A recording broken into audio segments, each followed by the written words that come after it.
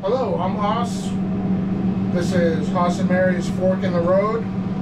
Mary's my soulmate, life partner, and business partner. She helps run the show, but she's not here at the moment. This is just more of a practice video to see how things go and see how things work. Did a time-lapse video of myself cooking bacon and then cleaning the grill. Everybody seemed pretty happy with that and wanted more of an in-depth video and a little more detail on how to do that. So that's what this is. Normally I clean the grill after, the night of work. One day a week I bring it home and do a more detailed cleaning. So that's where we're at now. I've actually brought the grill back up to temperature. We had a busy night last night, and now we're at home, but I've recreated the same temperature that I would want if I was cleaning the grill right after service.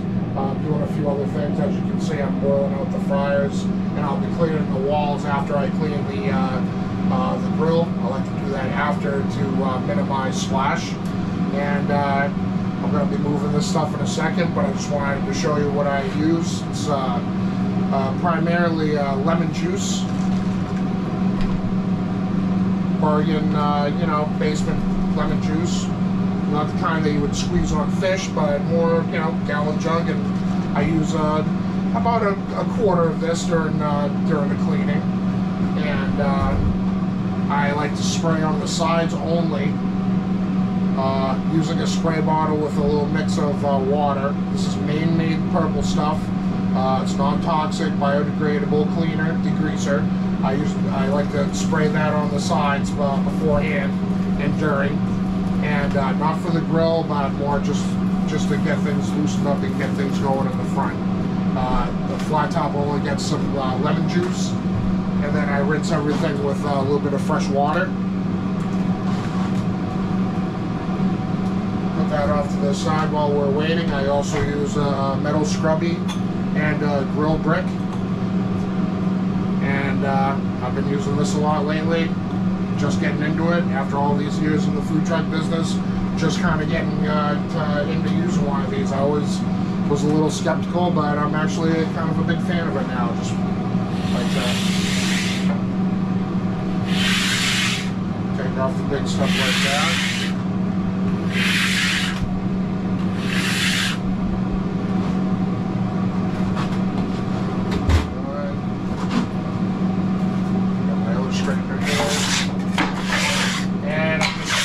Scraping off any debris.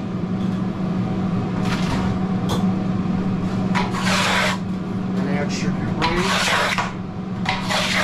I'm doing this while I'm waiting for the temperature to get to a perfect temperature. And I tell the temperature by just giving a little spray. See what that's doing? Give this a good shake.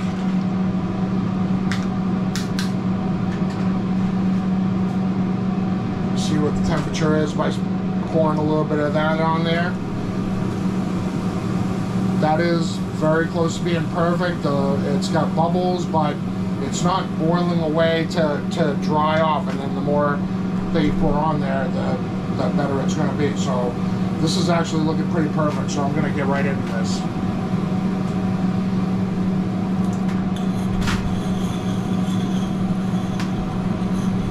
That's just a little lemon juice that I've poured on there. I'm lightly going over the grill flat top with a grill brick.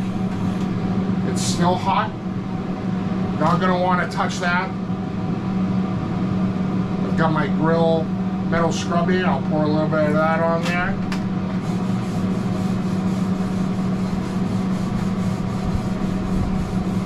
It's hot. Watch out, but you can see that it's coming right off. You got to use a little bit of the temperature to your benefit. Pour a little bit more on there.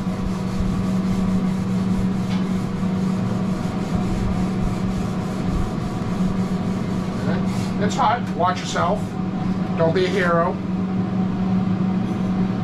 But I'm doing a few things all at once at the same time. Getting rid of some of this debris.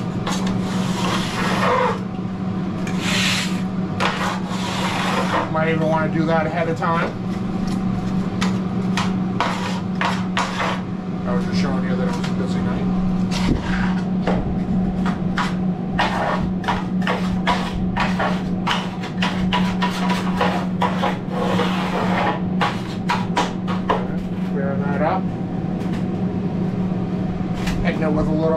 lemon juice. Going over it just a little bit more aggressively. But nothing real serious. It's coming off pretty easy.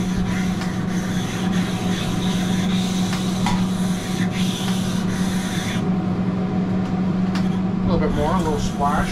I like to get it all there.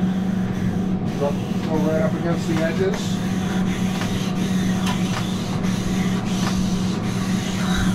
Flip it around, get a better edge if you need to. A little bit more so it doesn't dry out.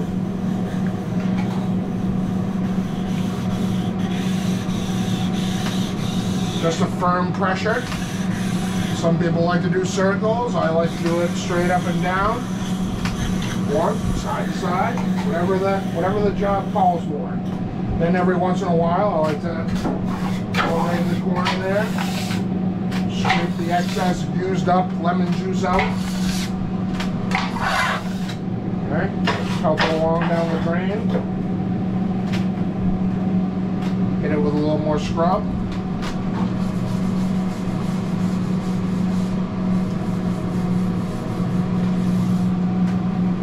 It's hot, be careful.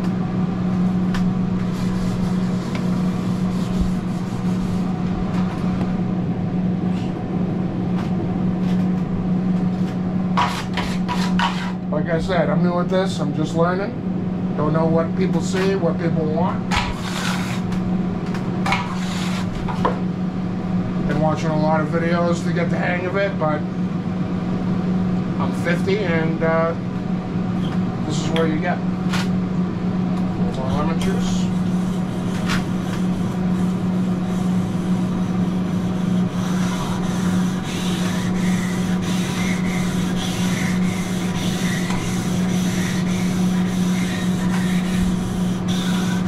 Didn't notice, this side is where the real dirty, gritty, baked on stuff is. That's where I do most of my cooking.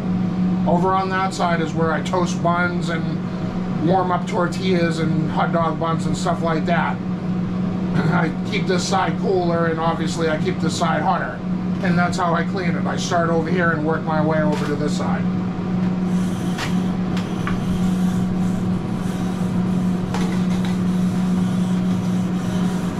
This looks like it's been a perfect temperature. If it's any hotter, I don't suggest rushing it with either ice or cold water.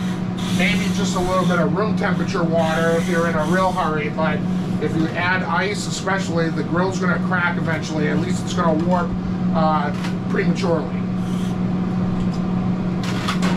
Maybe a little bit more of a scrape so you're not rubbing it all in. More lemon.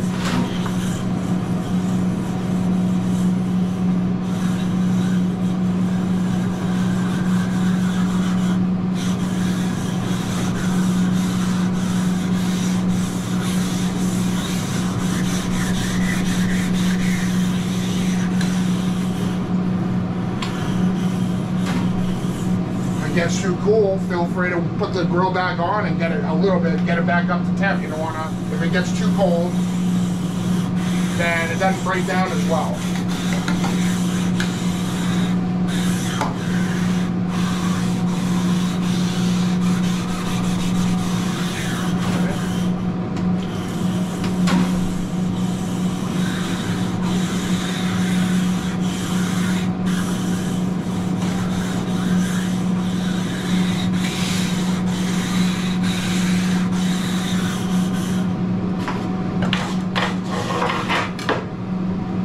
I like to even put a little lemon juice in there. Help with that and clean that area. Loosen it up.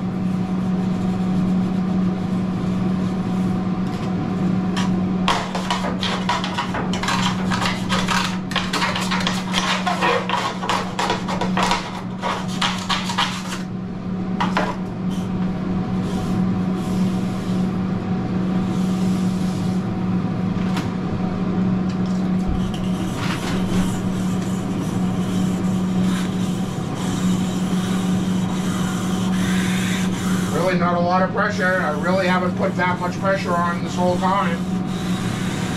Really letting the grill brick do most of the work. Even on this side. This is generally the hardest part. It's the hottest part of the night.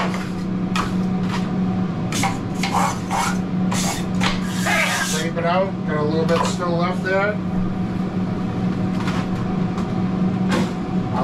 This is non-toxic. It's just 3-part water, 1 part of that non-toxic degreaser, Maine made purple stuff. I like to just spray a little bit of that in the corner. I'm spraying this in a little bit, so I might as well just get that ready. I like to go around the edge, back up here, a little bit more on here. It's all soaking. There's no food out anywhere. It's all going to be rinsed off. A little lemon juice in the straw.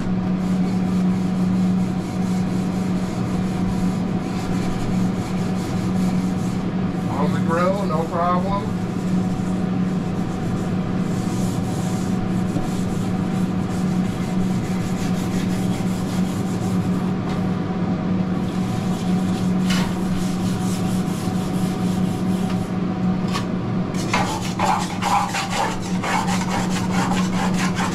Push it on that to get up on that baked in stuff. Just kind of dig it in there, not on the grill, but on the side.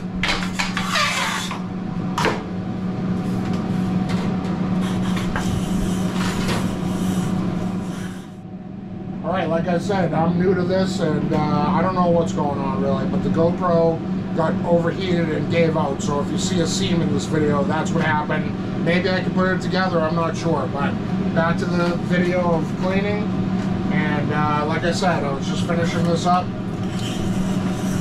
Just not even really trying that, scrubbing that hard, just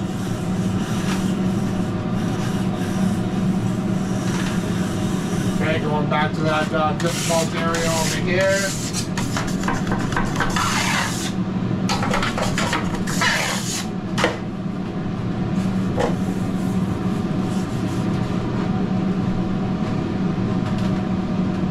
This looks pretty good.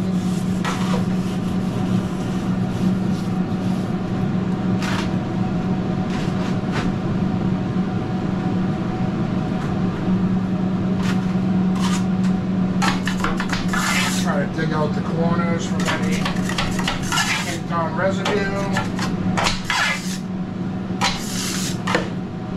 Basically done with that for now. That leaves behind a lot of its own residue, so I'm going to be rinsing that off.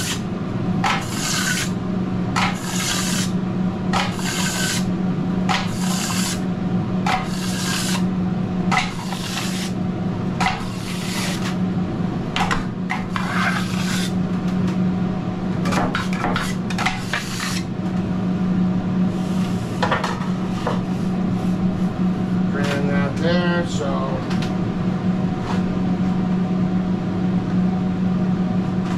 one more final blast with this on the edges.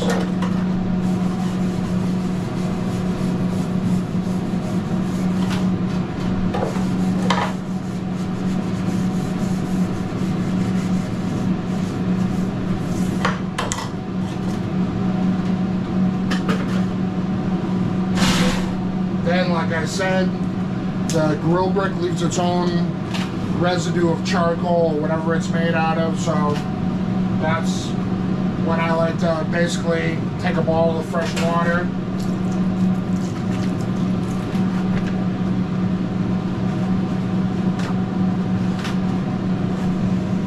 wipe it down.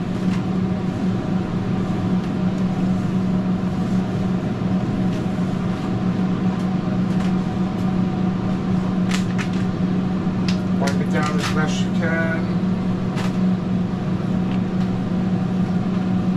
Although I do see a little brown still there, I didn't notice that. If I didn't see something, I'll just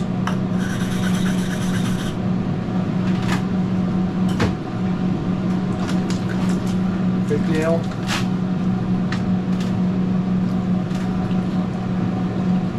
Alright. Bottle of water, big deal. Get the towels. wiping that all down.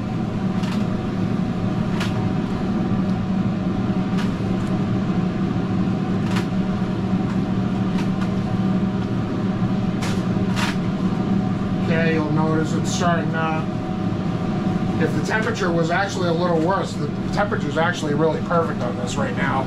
But if the temperature was, like, say, a little warmer, it would start to be getting brown. It's kind of getting a little tarnished.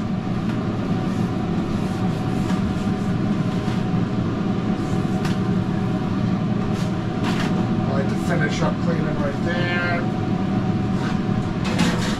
Sometimes I have a hot water bucket that I'm dunking this in. I don't have that right this second for some reason.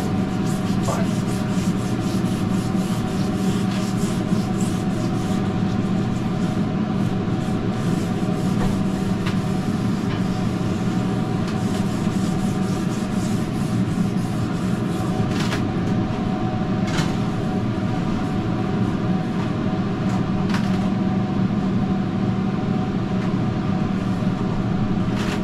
get rid of this brown, I'll just throw a little bit more lemon juice on there.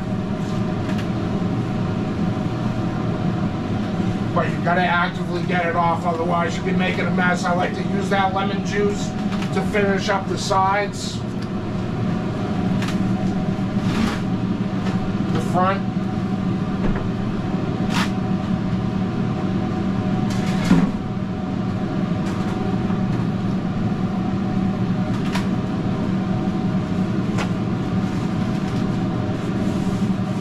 Don't let the lemon juice residue get on there. Otherwise, that's just as sticky. It's still pretty warm, but it's pretty good.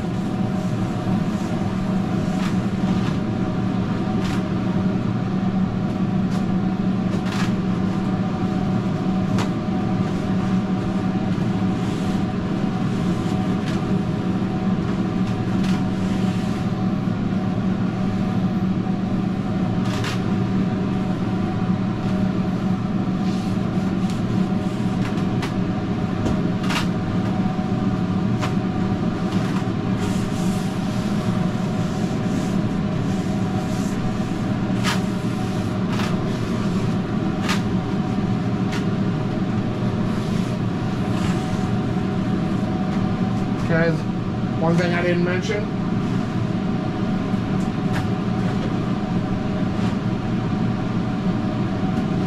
I like to have a squeeze bottle of oil, fryer oil, canola oil, that I like to have handy. I just squeeze that on,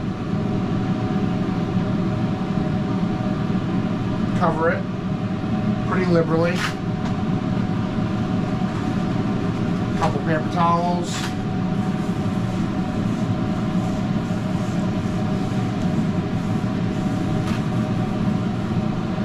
With the goal not to be not to literally dry it off, just to wipe it around at an even level.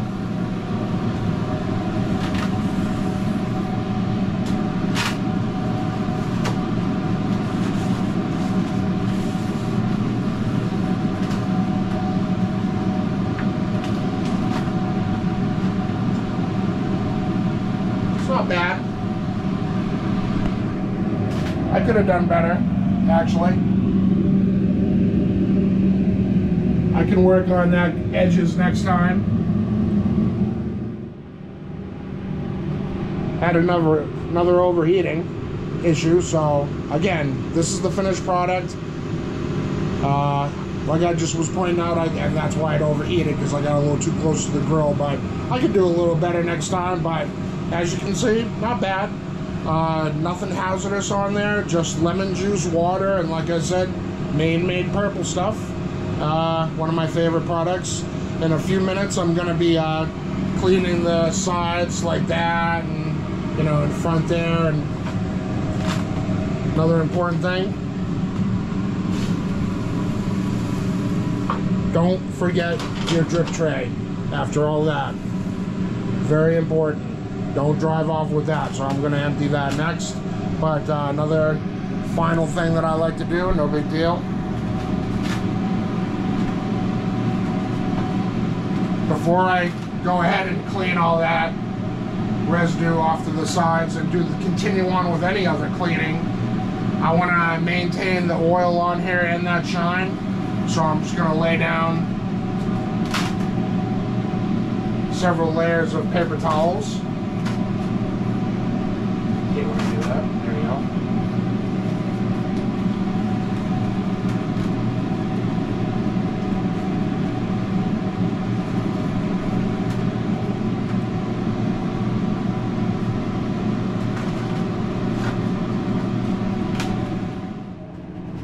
Alright, that's it. Like I said, I'm new at this. The camera got hot like 2 or 3 times, overheated. This is hopefully the result of a few videos put together. Like I said, I finish it up with layers of paper towels, so I'm going to be cleaning these dirty areas afterwards, and I can be free to spray what I want on there. I'm going to be using that Maine made purple stuff again, non-toxic, biodegradable degreaser. Like I said, remember to empty your tray there before you drive off, and just want to thank you for watching the video. I don't know, I usually hear people say like and subscribe or hit a button or whatnot.